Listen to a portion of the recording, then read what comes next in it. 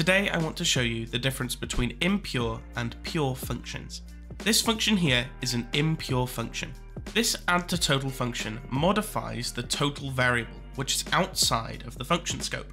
This makes it impure because its behavior depends on and actually alters some external state, that state being this total variable.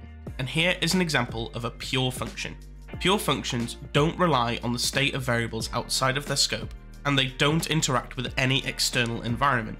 For example, if I was to put this console.log within this function and have it log the result of a plus b, that would then again make it impure, because it's actually using console.log and it relies on console.log in order to do something. Pure functions have the benefit of being much more predictable. You can clearly see what it's doing and you can understand that it's not relying on anything external. And because they don't have those dependencies on any external state or what we call side effects, unit testing pure functions is much easier than unit testing impure functions.